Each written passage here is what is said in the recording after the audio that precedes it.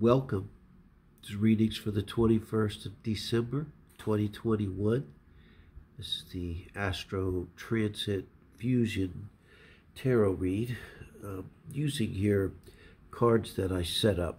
And then we will do a reading later. Now we'll use only the minor arcana, but I will pull one court card to represent any one person that might be involved from the outside. So first I'd like to look at the transits in the sky, and right now I'll just focus on Aquarius, the star card we probably mostly know. So think about this as we see that the world, which represents Saturn, is now in Aquarius, and Jupiter is vastly moving through, but still in Aquarius. Saturn at 10, it's going to be there for a while. It takes its time. Jupiter apparently is on a mission, but I believe it's very powerful right now. Personally, it's exactly on my progressed sun, so it's no little thing for me, especially being a Sagittarius myself and have a Jupiter in Sagittarius. So I gotta say, in terms of this Jupiter at 28 degrees, and I'll pull a card for each planet. That'll be our reading to see how maybe tarot has some insight to how it might play. How it plays for us is exactly in terms of astrology. How does it aspect different planets? And what is its relationship? It's always about relationships to the rest of the chart. But I keep an eye on Jupiter because that's where things are going to start popping from. And I kind of think even Saturn's in the mood. You know, the 29th is the banging day. It's coming. I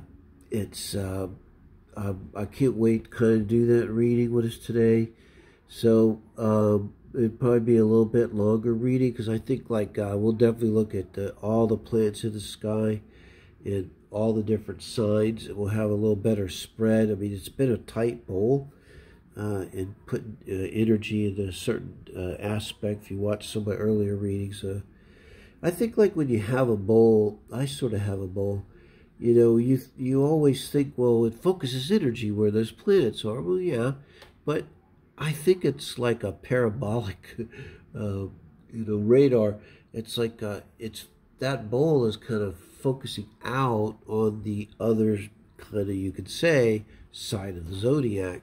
So if my bowl, is in the first and second house, it's like the purpose of the energy being focused there is to project that energy into that other side of the chart. I mean, that would be like the natural way to kind of balance things. So I was thinking that too, the way the charts have been. And the moon's moved out of Cancer now, and why I wanted to bring this in, because we get to see the Strength card now with the moon being in Leo today, this morning, or when you woke up, if you're watching this on the 22nd.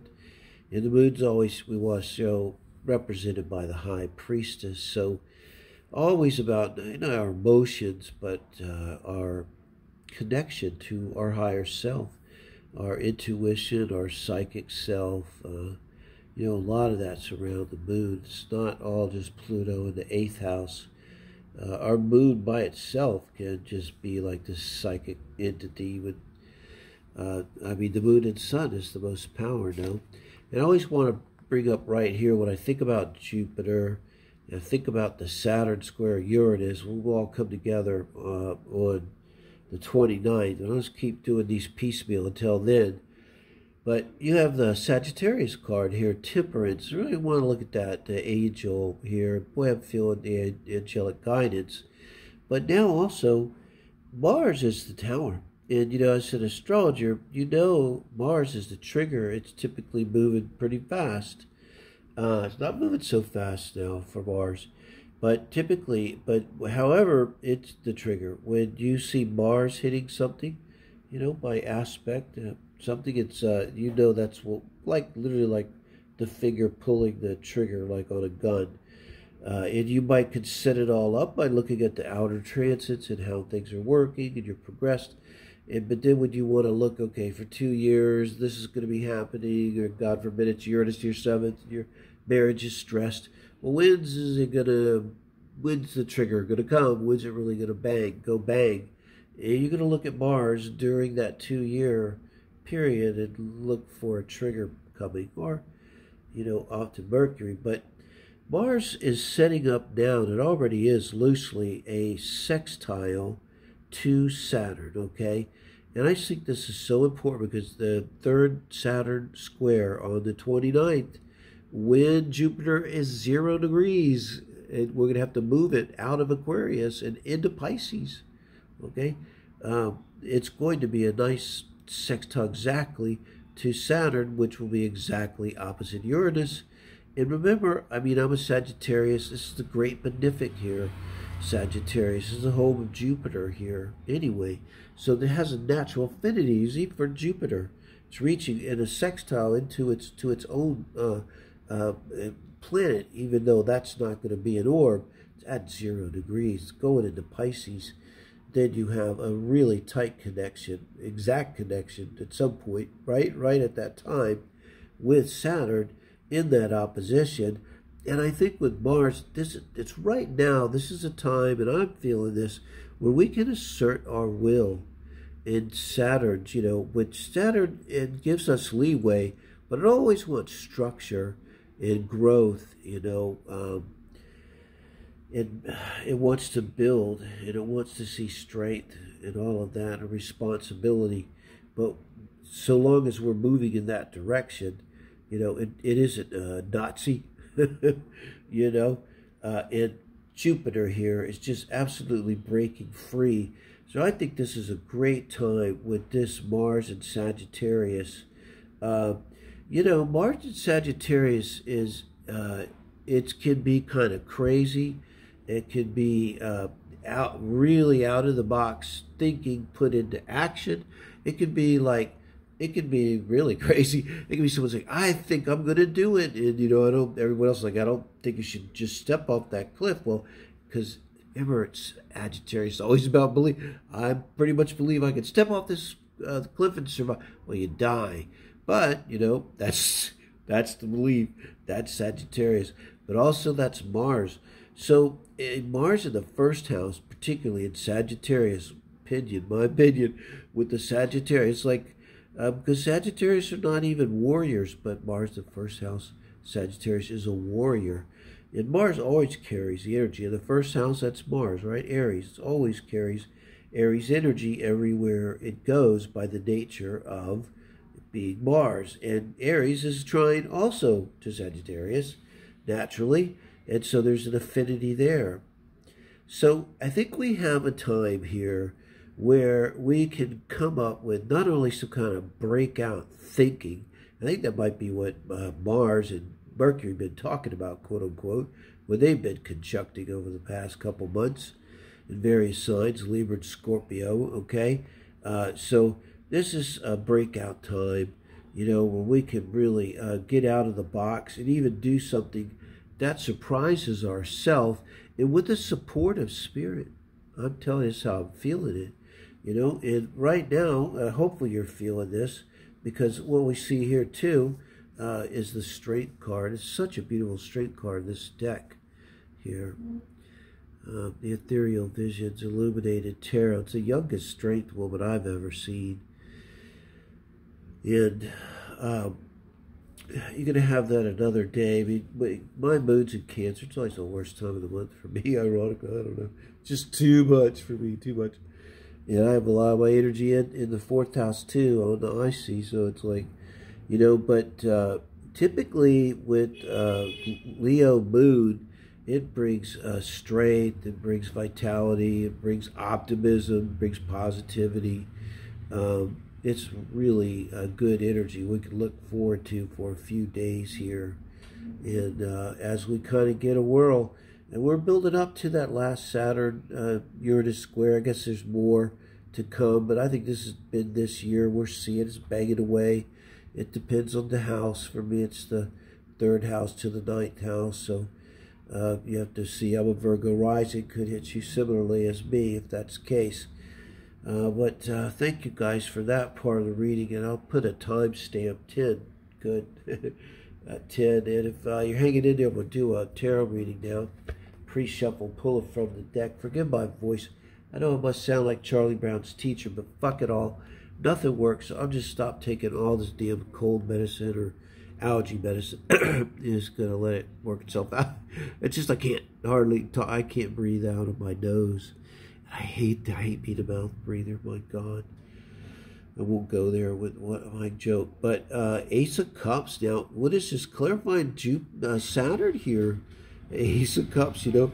I got to tell you with Saturn, Saturn can bring gifts, you know, but it brings not opportunities. It brings work, and it brings structure, and it brings stability. So when Saturn brings a gift, it brings stability. That's the main thing here.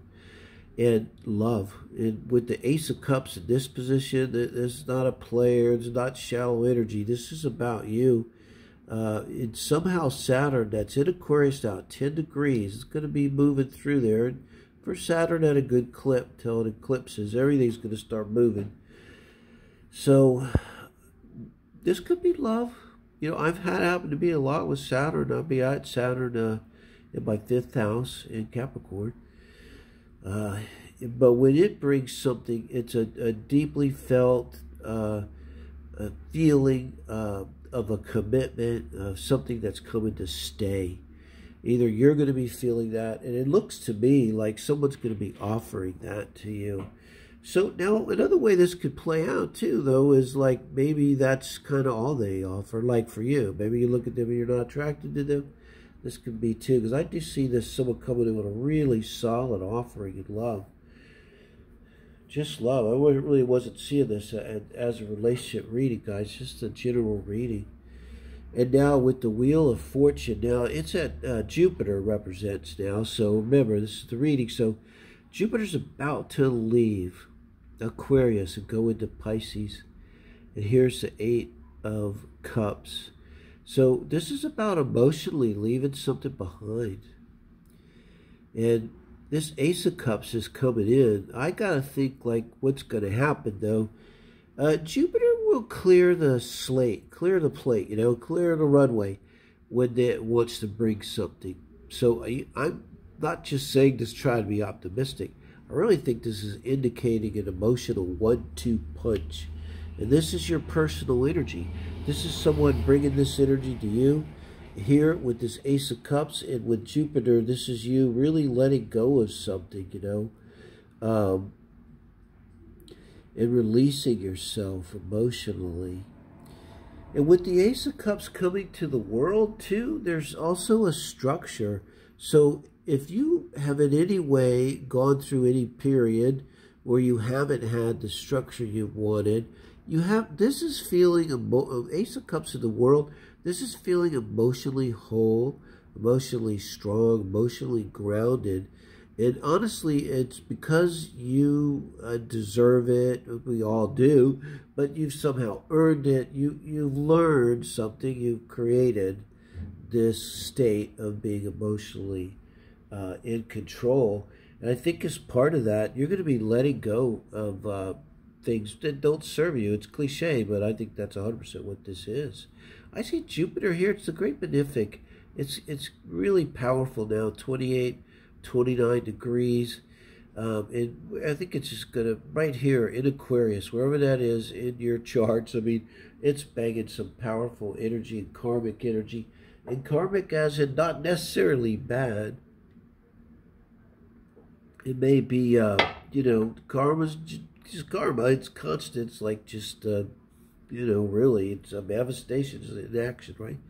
So a lot of things could be popping for people. Now let's look at our strength card here. As we look at Leo, this is a short-term influence. In a few days, we'll see with the cards, you know, that'll be switching over to the Hermit, you know, a whole different feeling. But with the Moon, I see it as being triggering. So it's triggering something for you. With the High Priestess, too, representing the Moon. I think it could be triggering something like with a dream. Perhaps you have a dream that's meaningful. It could be this reading, but it would be something in your mind, a thought that comes to mind, something that you read, something that triggers you, that feels like some kind of healing. This might actually precede this letting go, or be a part of this letting go emotionally of whatever it was that wasn't serving you. You know, Saturn is the world, so it's like if you want to get to the top and get to the next level and level up, like you got to go through Saturn. I think that's how it works. You know, what the hell is what it is. Souls, they say, you know, enter and leave through Saturn. So I've dipped it out with Saturn. I'm headstrong. I told Saturn, fuck you, Saturn. You know what? You'll be gone in a few billion years. Who knows, you know? So I'm an eternal thing. I was never born, never die. You're not the boss of me. You're just the boss of my body, so fuck off. Now, did that end well for me? No, not really. But fuck you, Saturn, again. Anyway, we're looking at the Aquarius here, and the Five of Pentacles comes up for this one. Remember, I'm trying to look here at our personal energy, how it's relating to these energy. So if, like, we really here right now is not the time, and I'm guilty of this. I gotta say, I'm not doing a great job. It's been really hard. This is not the time to be in Five of Pentacles energy, you know, which is the lack mentality, because it's manifestation city, I think, for one here. That's what this Jupiter is. When it's about, on the 29th, it goes to 0, Pisces. I tell you, I just buy car. If you're like in America, I'm in Mexico. I don't know what they do here, swear to God. 2 years, I still can't figure out a lot of things. But if you can just buy like a lotto ticket for $1, yeah, fuck, buy a lotto ticket. You know, I just get this feeling. I mean, there's a, you know, it's all based on us, man. It's like, if we've been out there, you know, doing bad shit forever, it might not go so well. But for most of us, you've been trying, doing the best we can. We haven't, you know, done the absolute best, but we're slogging along. You know, this is where Jupiter can come in and just lay some shit down on you, man. Like Oprah, you know, like, you know, look under the seat. Oh, shit, you want a car, bitch? That kind of energy.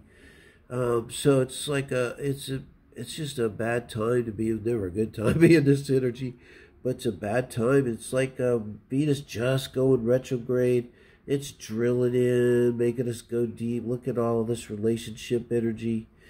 And, you know, it wouldn't be surprised to see this come up, you know, because it can be a tough time. All that could get related into financial difficulties and uncertainty, and go into all the social ramifications of COVID and everything that might come with that, and health. But wow, so an intense reading. Do let me know what you think of it. If you can think of any platform to share this with, please do. Please appreciate the help. Do like and share, and if you haven't, please subscribe, hit the bell. Thank you, guys.